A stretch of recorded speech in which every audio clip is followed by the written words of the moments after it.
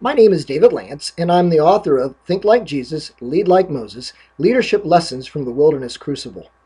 One of the things that many leaders oftentimes run into is at some point in their leadership authority, someone begins to challenge them because, frankly, they are jealous rivals. Well, that certainly happened to Moses. There's a point that we read about in Numbers chapter 12 where Aaron and Moses, the brother and sister of Moses, rise up against him and basically say, "Aren't we holy also? Shouldn't we also be sharing in the leadership of the people and talking to God?" Well, because of God pours out his wrath on Aaron and Miriam for their doing this, Miriam is the one who's taking the lead, and so God causes Miriam to become leprous, white as snow. And although she is healed and is restored to leadership as well as Aaron, we see from that God steps in to defend Moses when we're also told in that same story that Moses was the most humble man that ever lived.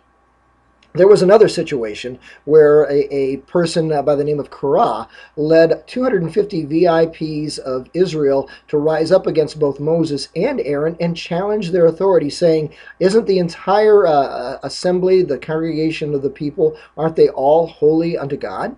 Well, again, here were two guys who wanted to. Here was a guy, Korah, who wanted to usurp the leadership mantle of Moses and Aaron for his own purposes.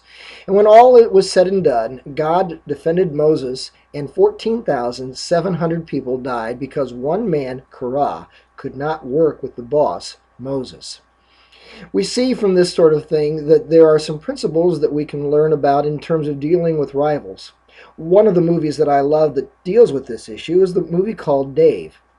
In that movie, there's a man who's a dead ringer lookalike for the president who suffers from a stroke. And so Dave comes along and becomes a temporary stand-in for the president. But the president's chief of staff, a guy by the name of Bob Alexander, actually wants to run the presidency for his own benefit. Dave finds out and calls Bob Alexander to account. And so one of the things that we learn from that is that leaders are given that position for a temporary period of time, and that they must learn to serve the people and not themselves. You know, one of the things that Moses did was allow people to guard him, to stand up for him. We certainly see that in Numbers chapter 14.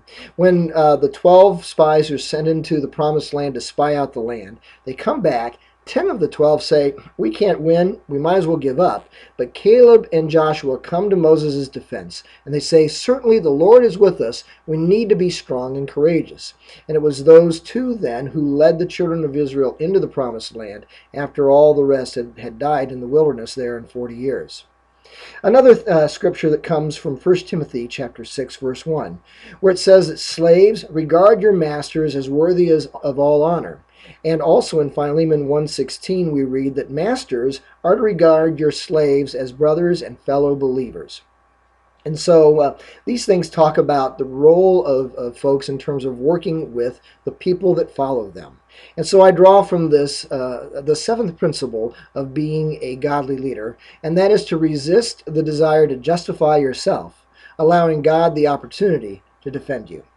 Well, thanks so much for listening today, and God bless.